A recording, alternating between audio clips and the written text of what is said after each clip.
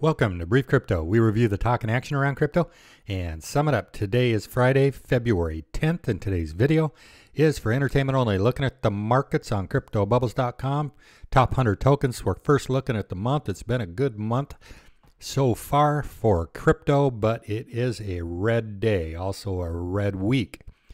So still a few green bubbles for the week and still a few green bubbles for the day.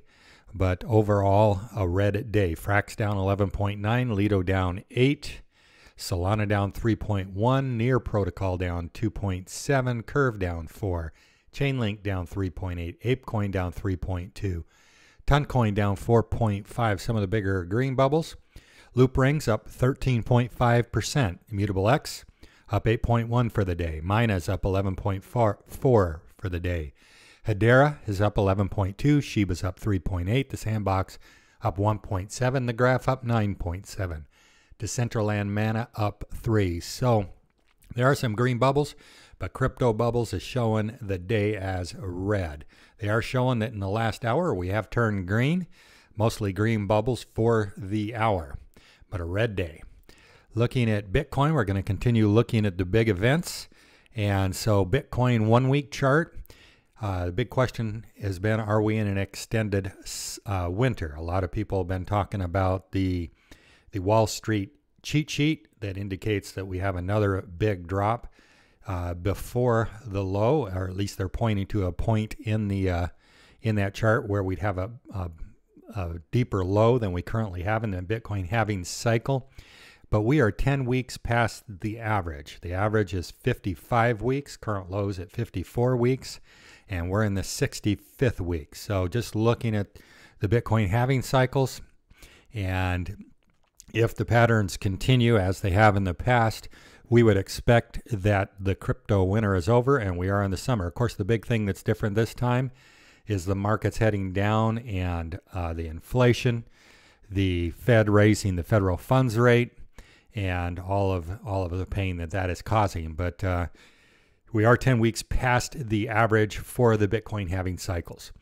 And so right now we're looking to whether we're going to do a retrace. We've been talking about, we had a big pump over the last several weeks, 1, 2, 3, 4 weekly candles that are green that pumped us right up. One candle up 22% back on January 9th, the weekly candle of January 9th. So we had a big move. We were expecting that we'd get a retrace, and so now it's a matter of, are we going to retrace back to this 50-day or 200-day simple moving average, which are roughly at the same point as the 50-day has crossed above the 200, creating the golden cross, or are we going to come down lower than that? And so we're going to be looking for whether we make a higher low or a lower low. So the stochastic RSI on the weekly chart is showing in the overbought area. As you can see here, we're above 85 still for the stochastic RSI. So looking at Bitcoin chart, weekly chart, much more detailed up close. So we're going to be looking at some of these Fibonacci levels for the retrace, and the 0.5 is falling pretty much right where the 50 and 200 day simple moving average is hitting as well, right around 20,000. Common place to retrace, so we're doing it from this swing low to this swing high. Common area to retrace is the Fibonacci golden pocket between 0.618 and 0.65, which puts us right in the 19,000 range, 18.7 to 19,000. And it wouldn't be uncommon to retrace even back to the 0.786 Fibonacci level, would get us closer down to 17,000, but that would still be a higher low, even if we got down to the 0.786. So we're going to be watching very closely. We did get a higher high, and so if we do get a higher low, then that is going to be a good indicator that we're heading back up for Bitcoin. Ethereum, same kind of analogy. We have a close. We did close, or we're looking to whether we close above the trend line and we get out of this range. We've been in a range for Ethereum between 1,000 and 2,000 for quite a while. This is a weekly chart. So for 36 weeks, we've been in this range between 1,000 and 2,000. So we're going to be looking for whether we break and close in a weekly candle above this trend line, this downtrending resistance line. And then the next step would be getting out of this range bound between 1,000 and 2,000 for Ethereum that we've been in for some time. But right now we're retracing, and again looking for whether we retrace back to the 0.5 or the golden pocket or 0.786, all of which would give us a higher low for Ethereum. Also the 200 simple moving average and the 50-day simple moving average. That's right in the area of the 0.5 Fibonacci from this swing low to this swing high. So we have the golden cross that's occurred on Ethereum as well, and we are showing as overbought for Ethereum on the stochastic RSI on the 1-week chart on TradingView.com. Of course, in the last cycle for Ethereum, last Bitcoin halving cycle 2, we came down 90%. If we came down 90% in this cycle, we'd be down at 600. But we're well past the duration for the cycle, and so we would expect that this is the low back here, down around 800, 850, somewhere in that area. Well, it's 884 for the low for Ethereum and the Bitcoin halving 3 cycle. Looking at Ethereum on the daily chart, computer's running a little slow today. We have had 3 days of red candles. The one we're in right now is down 0.89%, so holding up pretty well with the news related to Kraken about staking that we talked about yesterday. And so that's likely what has brought down the market the last couple of days. Although we were due for a correction anyway, retracing some of these big gains that we've made recently. It would only be normal that we would come down and retrace to some level. And like we talked about earlier, on the daily for Ethereum, on the stochastic RSI, it's actually showing as oversold. So looking at the NASDAQ, because we're still highly correlated, especially with the NASDAQ, but with all of the U.S. markets, they're following a similar pattern. We got a higher low and a higher high. We did break through this long downtrend resistance line back on the week of, where is that? Week of January 23rd. We broke through and closed on the candle also above the 200-day simple moving average. So we're close to the golden cross for the NASDAQ. And currently on the 1 week, the stochastic RSI is showing us overbought, which we would expect. We've been in this big run for the NASDAQ, and so we would expect that it would retrace as well back to maybe one of these Fibonacci levels, the 0.5 or the golden pocket or the 786, all of which would still give us a higher low if we came even down to those levels. Some other big areas, a lot of stuff going on here. 50-day, 200-day, this downtrending, long-term downtrending resistance line, the golden pocket are all hitting right in this 12,000 area for the NASDAQ. Looking at the 1 day, and of course the next big event is the CPI numbers, or the Consumer Price Index number that we're going to get on February 14th. We've been in a downtrend on that number since back on the number we got on July, which was for June of 9.1. So we've been going down since then, 9.1, 8.5, 8.3, 8.2, 7.7, 7.1, and 6.5. Expect it's right around 6.5, so if we get anything lower than that and continue the downtrend, that is going to be positive likely for the markets. Not financial advice, not a financial advisor. Looking at the total cryptocurrency market cap, similar kind of thing. We've really pumped up of late, and this Kraken news has basically dropped about 65,000 out of the total market. But if we retrace, even if we retrace clear back to this 786 Fibonacci, which is from this swing low to this swing high that we're running at, so actually, well, a little different there, right there. Then from the swing low to this swing high, that 0.5 is right around the 200-day. Golden pocket's just under the 50-day, so wouldn't be surprising to have a retrace back to those points. And we did break above the downtrending, long-term downtrending resistance line back on January 9th, the week of January 9th. And so there's a lot of stuff coming together right in this circle. 0.5 Fibonacci, the golden pocket, this long-term downtrending resistance line that could become support, the 200-day, the 50-day, the golden cross. So a lot happening in that circle for the total cryptocurrency market cap.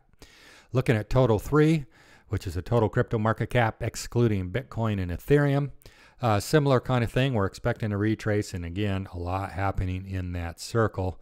0.5, the golden pocket, this downtrending resistance line, which we have not closed above yet. So we still are looking for whether we're going to get a higher high or higher low. It's looking like we're going to have, or excuse me, a higher high or a lower high. Looks like we're going to end up with a lower high on this, but we'll see how this weekly candle closes in 2 days, 4 hours. But it's sitting right at the 200-day simple moving average, and the golden cross is imminent on total 3. So also, once it starts moving up again, we'll be watching this VPVR, volume profile visible range cliff coming off there, and that's related to very little support and resistance structure back in this quick drop that we had earlier, back from April down to mid-May for total 3.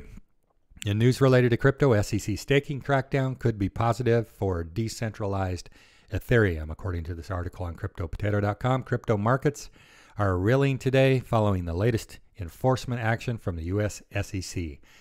However, there could be a silver lining for Ethereum and crypto staking.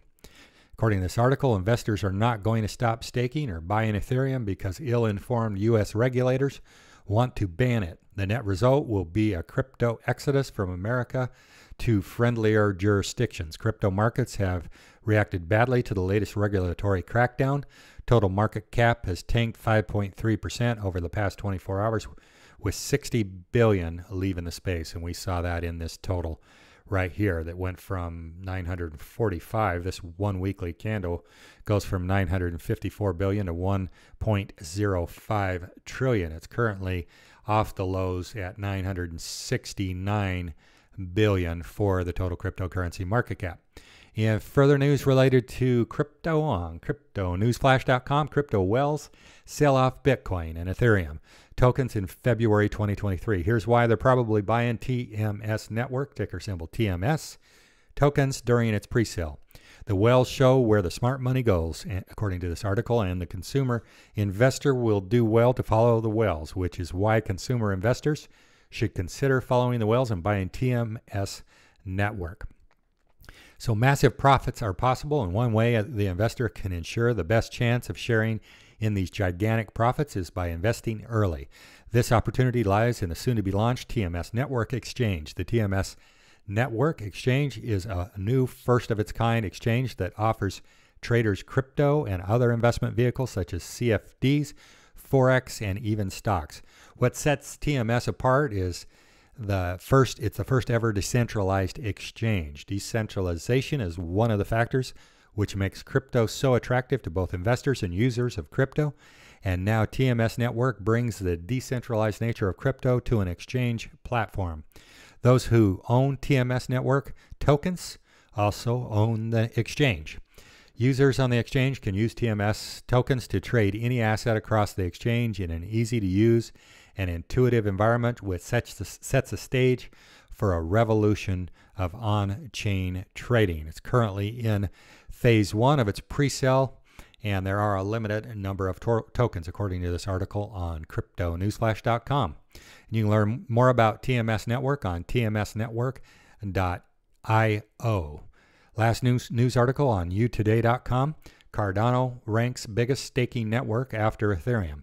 According to Staking Rewards, Cardano ranks as the second largest proof of stake network after Ethereum, with a staking market cap of 9.22 billion. Ethereum, on the other hand, has a staking market cap of 26.95 billion. Cardano has a higher staking ratio of 71.86, while Ethereum has one of 14.31. So a big difference in the staking ratio, with almost 72% of Cardano staked. So we're going to continue looking at this Bitcoin chart that looks at the boxes, and that we're likely in this summer, according to the Bitcoin halving cycles, which have been very consistent in the past. Not to say that they're going to continue, because past performance is no guarantee of future return. But currently, things are right on track with the past. In halving 1, Bitcoin went down 87% in 58 weeks, and halving 2 down 84% in 52 weeks, so 3% less. And halving 3, in 54 weeks, it went down 78%. So that's another 6 or 78.84, 6% down, 6% difference between 2 and 3. So it's trending right as one would expect. And as far as the durations, I mean, they're so close, 58, 52, and 54. And then these summers have been right on with 152 weeks for having 2, 152 weeks for having 3. And if we get 152 weeks of summer for having 4, coming into the having 4 event, and that's expected in March of 2024, then we'd expect a peak somewhere up around 250 to 500,000 for Bitcoin in November, December of 2025. And so, of course, the big event that's going to have a big impact on that is on Valentine's Day, February 14th. And that's this CPI number like we talked about before. The other thing we're going to be watching for in the Fed minutes is if they continue to talk about a reverse repo rate of 4.5%, as that could send a lot of money out of the markets. The CBBI, we still believe we're in this valley of great opportunity for buying for the Bitcoin having 3 cycle, like we saw back in having 3, having 2, and having 1. So we're at the bottom in this coming from the post-peak low of having 3 going into the having 4 cycle. We believe we're in this valley of great opportunity. Again, the CBBI, which you can learn more about on colintalkscrypto.com/CBBI, is at 14 right now, and that's this blue line. And so it has been really a good predictor, especially in 1 and 2 for calling the peak in Bitcoin. Not as good in having 3, and so it's been a little bit off in having 3, but we'll see. Right now, the bottoms for the CBBI value and the bottoms for Bitcoin are looking pretty similar to what we're in now right here. So we're going to continue to watch that, the Bitcoin Bull Run Index. Thank you for joining today's Brief Crypto. If you like today's video, please follow us. Today's video is for entertainment only. We are not financial advisors. You should always do your own investment research.